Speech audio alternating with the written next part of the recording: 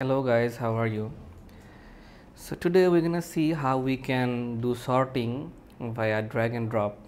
So it's super easy. It seems like it's hard, but throughout the time we think that it's really hard, but it's super easy and I'm super excited to show this to you guys. Okay, so let's get started. What I've done is I have created a task list where we can create tasks, we can mark this as complete, we can delete it, and I have this is the model where we have the name, position and completed, and this is the I have seeded 5 data with the position. It's on the component, it's order by position, so it's showing like this way. So now what I'm gonna do is I'm gonna add sorting, and I'm gonna use this plugin Alpine Sort, which is my current favorite, and we're gonna install this plugin. We have another plugin, Livewire Sortable, but this one is better.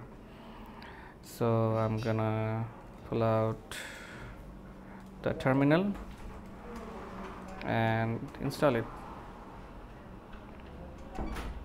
Nice. And now we have to do this, but we cannot do this like this way because as we are using Livewire, we have to use Livewire Alpine. We have to do it in a Livewire way. So this is the code. Let me take it, and we have to give this on app.js. So we cannot take Alpine from we cannot take Alpine from Alpine JS like this. Rather than we have to do this like this way, so that our plugin is initialized by Livewire.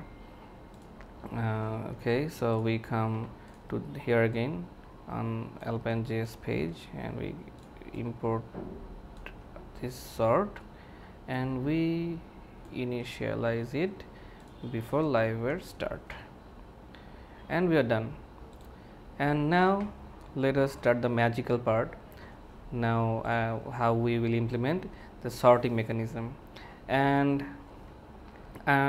it's super easy. On the parent element we have to write x sort, and on the child elements which will be dragged, which is the LIs, it will be x sort item, and we are done.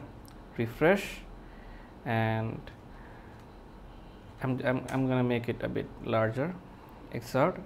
Now we can just drag and drop so easily and so smoothly. The transition is really smooth, and this is really awesome. We can do drag and drop, top to bottom, bottom to top, how much we want. But the main problem is if you refresh, it goes back to the normal position because we didn't save anything on the database. We have to change the value on the database too, but nevertheless we have added the drag and drop feature, which is awesome. So on the next video I'm gonna show you how we can update this position by using this plugin. Thank you.